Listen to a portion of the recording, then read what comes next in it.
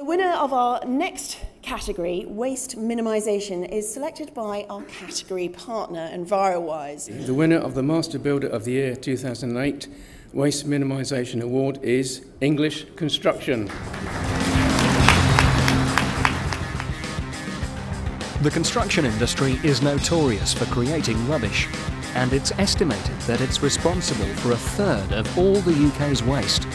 But the winner of the Waste Minimisation category, English Construction, has had waste minimisation at the heart of its business since it was founded in 2002.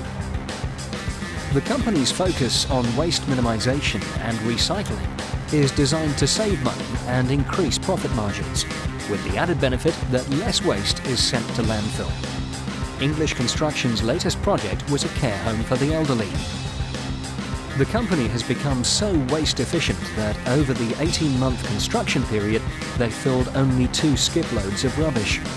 This was achieved by accurate buying, ordering small quantities of materials to arrive at the right time, and correct storage practice, which reduced breakage on site.